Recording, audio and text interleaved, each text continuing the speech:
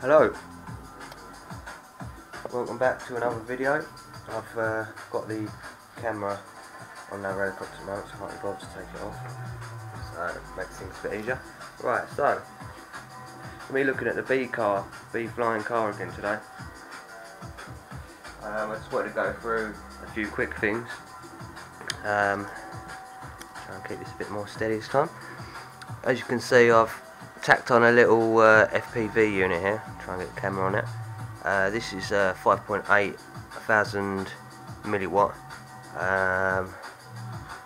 All I've done with this is I'm going to be using a little connector which goes onto the battery charge balancing lead. So that goes onto here, just adapts it onto there. I was messing about with it, I cut the wires because I was trying to work out what I was doing, being an idiot as I am. So yeah, I'm going to test that today. That already comes with a wire, a little yellow wire you can see here, which goes to the front camera, little front camera. So that should be interesting to test.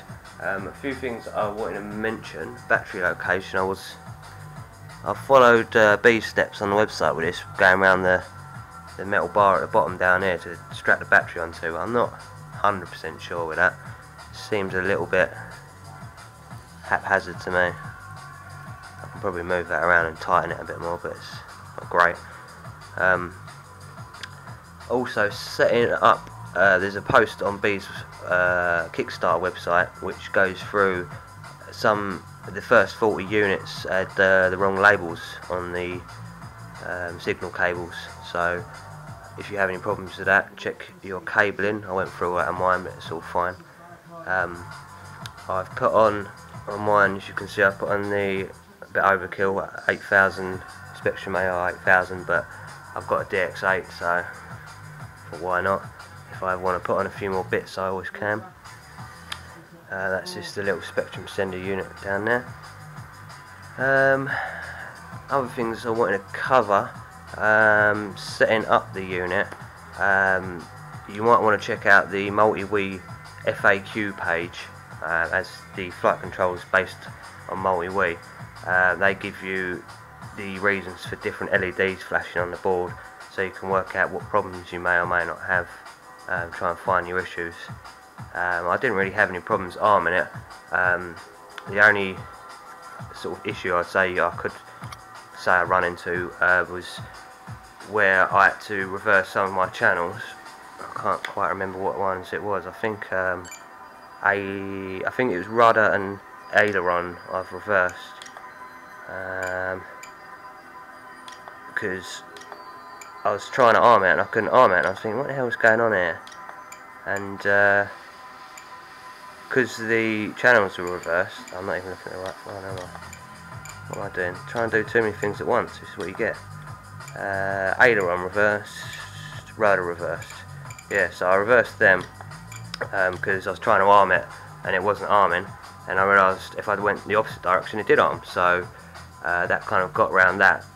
Again, if you look on B's Kickstarter updates and also the MultiWii configurations, you can find the sheets which show you the different positions where you put the sticks.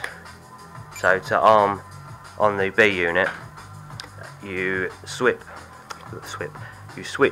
from gear 0 to gear up, so that turns off the back motor and the green light on the switchboard will turn off, and then that allows you to, I think on mine it's to the right with the other stick central, and that will arm the board, and then you'll get a blue light, and then you'll get throttle control for your props on your left, because when you're driving, throttle's on the right. So but yeah, other than that, I'm just trying to think anything else I wanted to quickly cover in this video. There's no, one thing that might have been helpful was a USB port on the flight controller board, then we'd get a bit more control over fiddling with that, but I'm wondering if B's done that for a reason, to kind of stop things being too easy to mess up. I don't blame him really.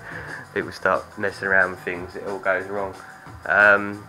One other thing I found, I had a quick test of it the other day, and this ESC down here gets very hot. I didn't have a lot of space to drive quickly, so I was going quite slow, so I think that might be part of the reason it's overheated a little bit.